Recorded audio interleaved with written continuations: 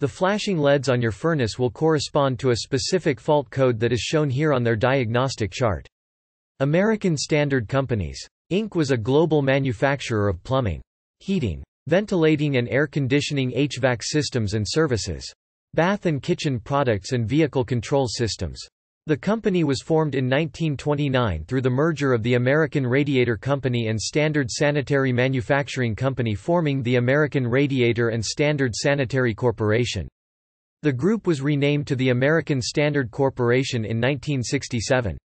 Code 2 flashes. Result: the furnace is likely blowing cold air because it's dropping the flame. Code 3 flashes. Result indicates a problem with the pressure switch. Code 4 flashes. Result indicates a problem with the limit switch. Code 6 flashes. Result indicates a problem with the polarity or grounding.